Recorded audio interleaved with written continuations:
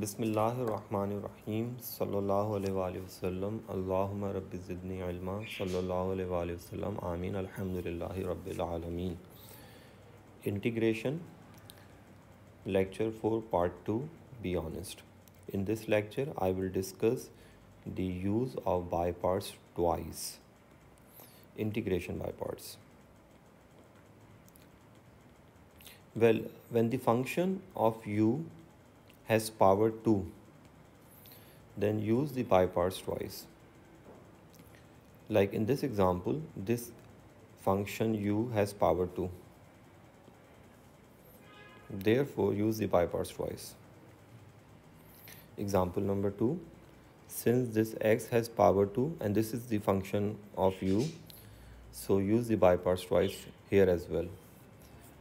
In example number 3, since this ln x has whole power 2, therefore use the by parts twice.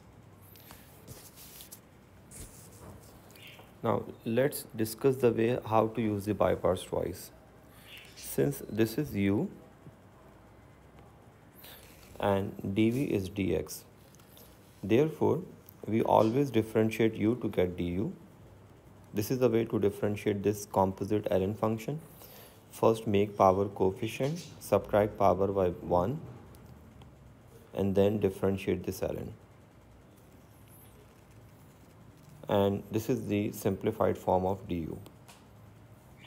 Well, we always integrate dv to get v.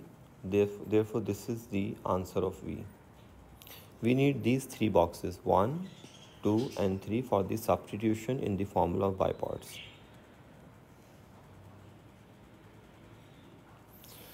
Well, this is the formula of integration by parts. In this formula, make sure you substitute everything correctly. So this is u, this is v, this is v, and this is du.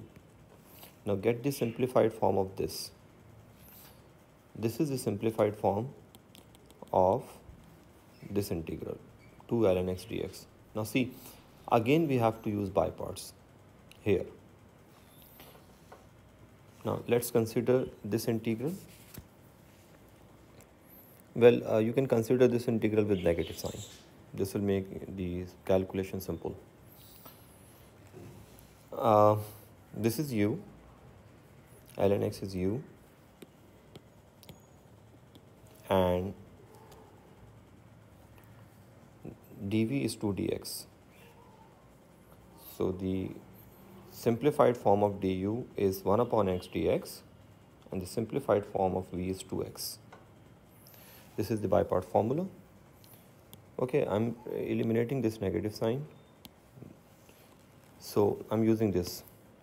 So this is u, this is v, this is v, and this is du. The simplified form of this function is 2 dx. Now we need to just integrate this 2 dx thing, and the answer is 2x.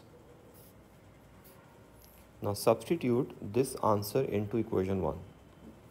This is the equation number 1. Now substitute the answer here. So by substituting the answer here, we have this answer.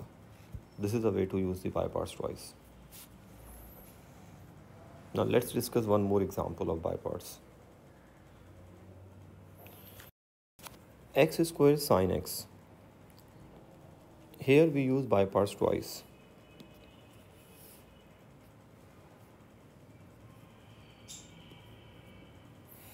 Because this is u and the function of u has power 2. So this means use by parts twice. Well, this is the first time we are using by parts. This is u, x square is u, and this sine x dx is dv. So we always differentiate u to get du. This is du, and this is v. Now this is the by parts formula. Now substitute everything carefully. So u is x square, v is this, and u is this. I already have told you that we use by parts to eliminate the product of the functions. See, we have this product with x power 2. Now if you look at this function, now this has product with power 1. We use by parts to eliminate x. So again we have to use by parts here to eliminate this x.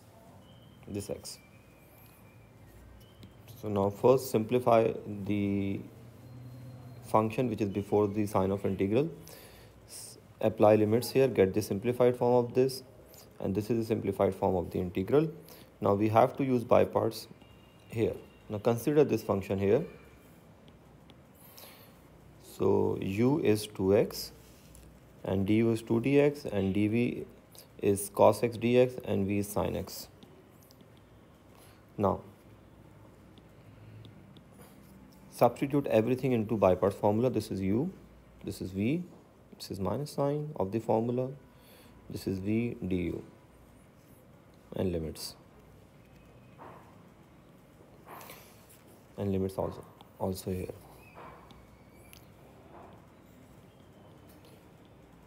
So by substituting everything into the formula, we have got this thing. See, we have eliminated x. The x has been eliminated now. We just have 2. And now we can simply integrate sin x. That is why we use by parts twice, to eliminate x from the product. Therefore, the integral of sine is negative cos. And this is the final answer of this integral. Now substitute this answer into equation 1 to get the final answer. And this is what we had to show. See, we had x square here, and at the first time we remove x square and we got x. X square became x when we use by parts at the first time. And when we use by parts on the second time, then look at this integral. This x has been removed. That is why we use by parts twice, to eliminate this x square.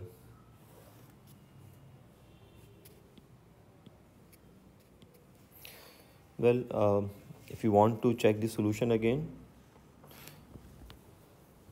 see the first time by parts,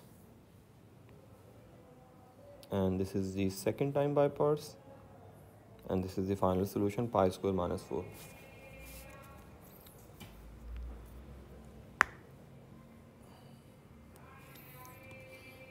Anyway, 2 examples are enough to understand this by parts thing. Now you should practice more questions so that you will be able to manage your time during the exam, because this twice by parts method takes a lot of time. So make sure you practice at least 5 or 6 questions so that you can easily solve those type of questions in your exam. I will discuss the remaining topics of integration in my next lecture, inshallah. This is the advice for everyone, including me. We should be fair to everyone. Allah Hafiz.